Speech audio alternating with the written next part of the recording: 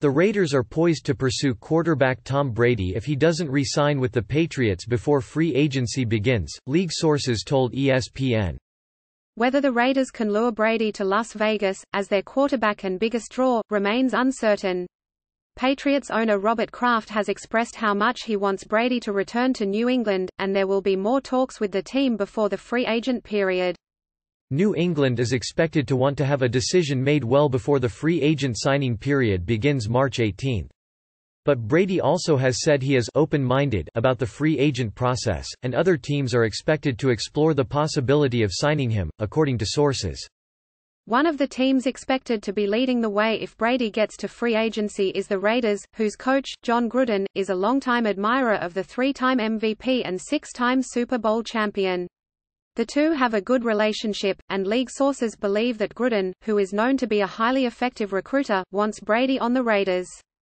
Brady would provide the Raiders instant credibility in their new city, not to mention an enormous marketing advantage that could be presented on billboards across Nevada. What the Raiders could give Brady, aside from vast adoration and appreciation, is a sturdy offensive line that includes former Patriots offensive tackle Trent Brown, as well as a running game led by rookie Josh Jacobs, and a receiving game that features Darren Waller, Tyrell Williams and Hunter Renfrow. Brady, 42, visited Las Vegas last month for UFC 246 and crossed paths with Raiders owner Mark Davis. Photos of Brady and Davis together generated predictable buzz on social media, highlighting how Brady's future is not just arguably the biggest story of the upcoming NFL offseason, but perhaps in all of sports. As part of the revised contract Brady agreed to with the Patriots in August, the team can't assign him the franchise tag, which gives the four-time Super Bowl MVP leverage to dictate his plans.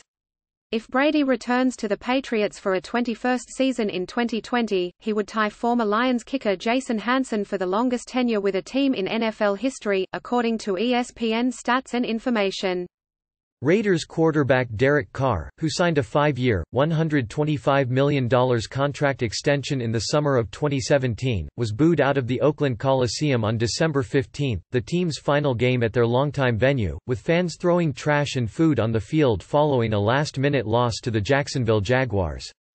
Despite a revolving door at receiver, running back and on the offensive line due to injuries, Carr had career highs this season in passing yards 4,054, yards per attempt 7.9, and completion percentage 70.9, and his 8 interceptions were the second fewest of his career. Still, Gruden seemed to grow frustrated with Carr's apparent reluctance to extend plays with his legs at times.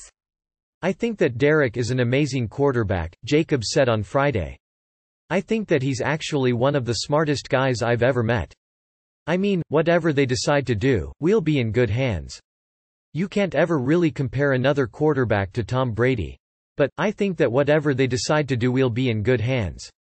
ESPN's Mike Rice and Paul Gutierrez contributed to this report.